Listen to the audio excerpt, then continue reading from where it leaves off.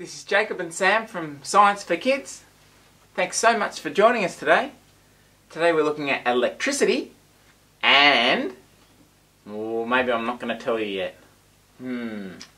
There's something in each one of these devices, Sam. Each one of these toys, each one of these things that uses electricity. So there's some form of device. Do you know what it is? What's in each one of these machines? What's in the car? Batteries. Yep, there's batteries in this car, that's right. And there's a light. There's a light, yeah, there's a light.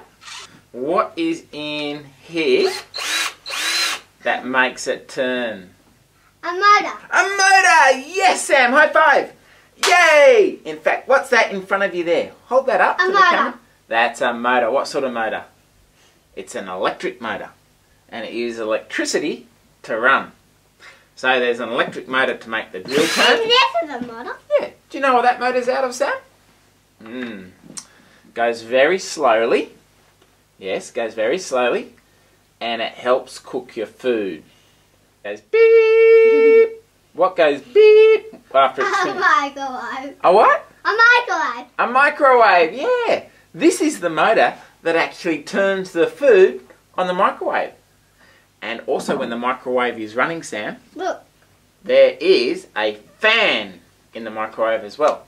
And that fan is powered... What's this then? That's the motor. Yep, there's the motor there. And what's that? Oh, that's not part of the motor. Look at, there's a fan. Yep.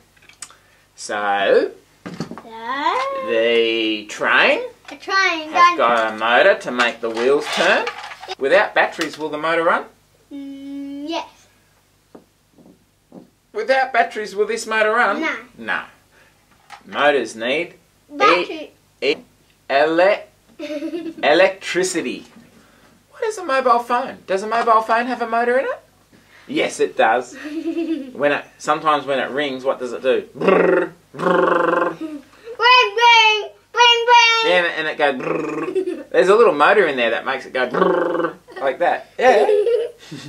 This is out of a washing machine. Pumps the water. See, this is a very interesting motor, this one. This is a brushless motor. And it spins that little rotor, and that pumps the water for the washing machine. The electric boat, it's got an electric motor, and it turns the propeller. Yeah. And oh, There. Close it. Close it. Close it. And Pick it up. woo! Yay, baby! Yeah, whoa. There, you want to have a close look at the motor? Eh? Woo! There you go. There's the motor. Woo, hello. There's a little motor. Woo! Hey, motors are very important for our life. Drop it. Drop it? Why do you want me to drop the motor? No. Hey? You want me to drop it? Here we go. Ah!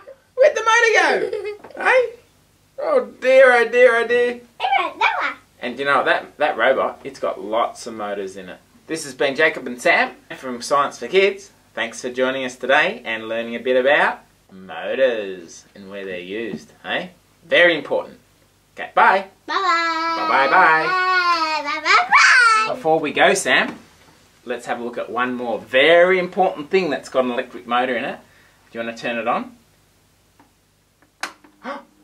See, it's starting to spin. Feel it nice and hot.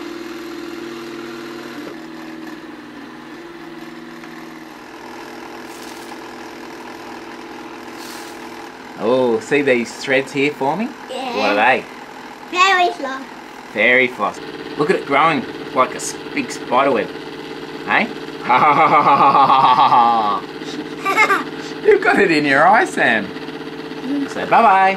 Bye-bye. We love electric motors. We love fairy floss machines.